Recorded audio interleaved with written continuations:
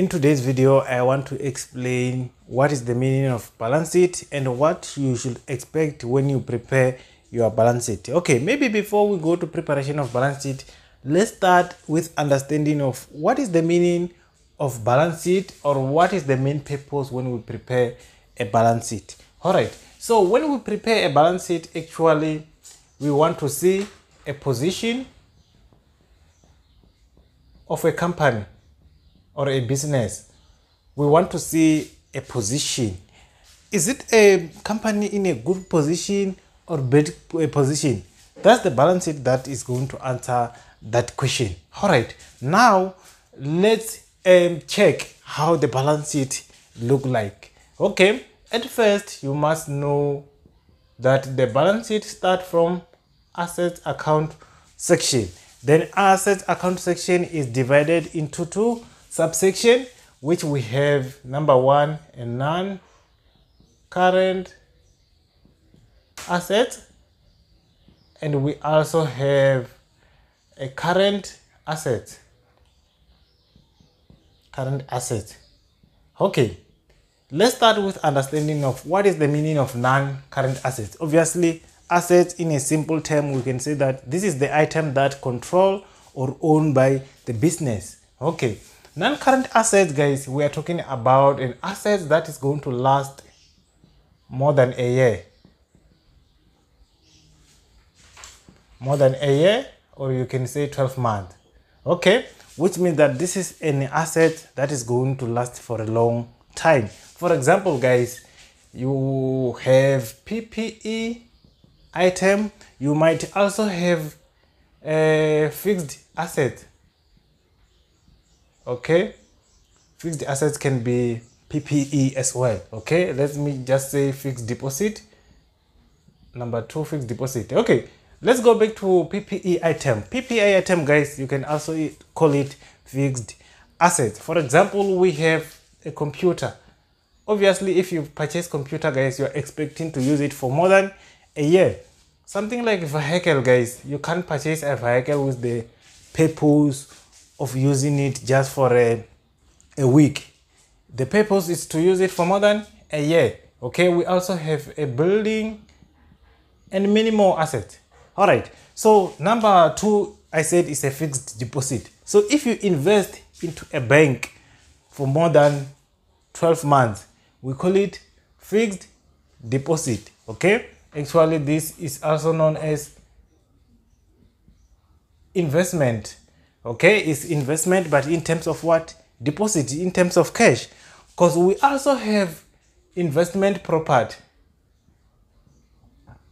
Investment property is like when we invest in a property. We can invest maybe, for example, in terms of purchasing a building, but that building we don't own it, but we invest into it so that we can get what? A rental in return. Okay, a rental money in return. Okay, now let's go to a current asset. A current asset, guys, we are talking about an asset that lasts less than a year.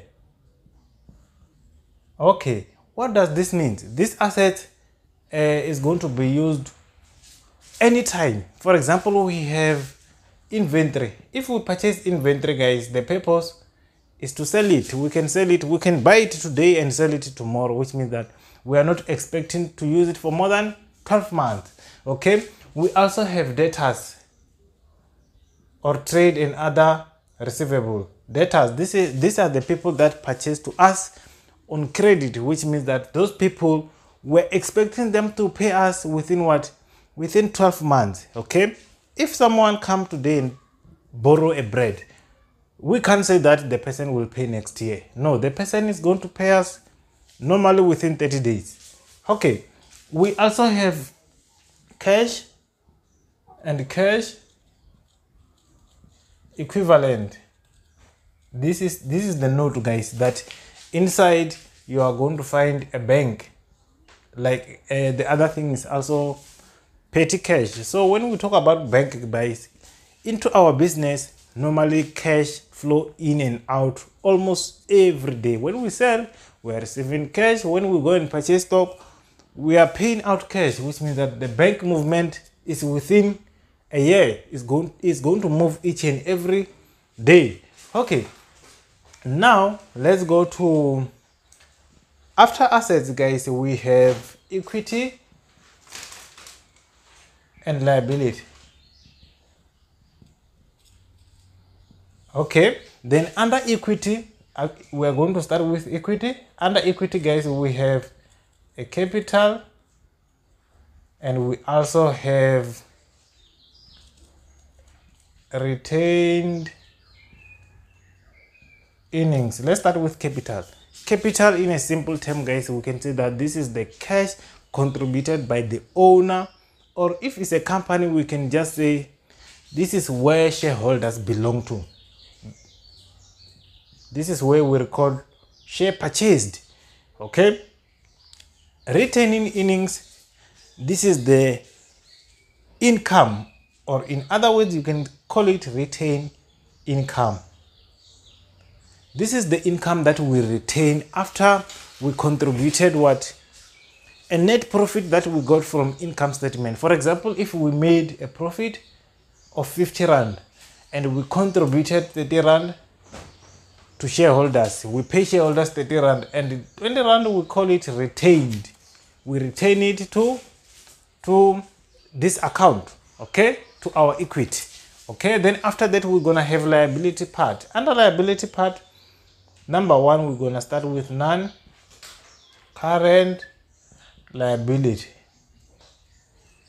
Okay, non-current liability is similar with non-current assets because they're going to repay this loan after more than 12 months.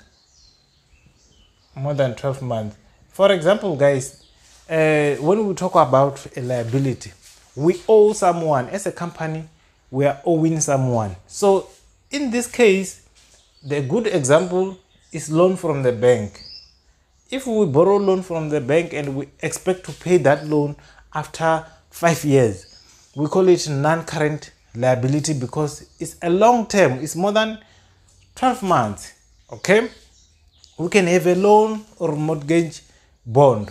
Okay, then after that we're gonna have our current liability. Okay, when we talk about current liability, it's similar with current assets because they last less than a year. Less than a year. For example, guys, we have our creditors. Creditors, a good example of creditors is our supplier, those who supply to us on credit, those who supply inventory to us on credit. We have to pay them within 12 months because we are going to sell that inventory within 12 months. Okay, we can also have payee or pay as you earn SARS. Okay, this is the tax that we collect from our, okay, we can just say pay as you earn because when we say SARS, it's gonna be related to South Africa only. So we have a tax that we collected from our employees, then we call it pay as you earn. We have to pay it to the government within 12 months. Okay, then after that we can also have tax liability. It also fall under what? Current liability because we have to pay it within 12 months. So this is how the balance sheet look like. Actually, when we prepare a balance sheet, guys, we want to see how many assets do we have compared to what? To liability. Okay, that's why the equation says asset is equal to owner's equity plus liability. Okay, in other words, assets, this part is equal to these two parts. All right, why does this two part, if it's 100, must be equal with this one as 100? Very simple, guys, because equity is like a net asset. Is the same as net assets because asset minus liability equals to owner's equity, which is the same as total assets that we have minus liability that we owe someone equals to net assets. So it's the same. These two equations, they're the same.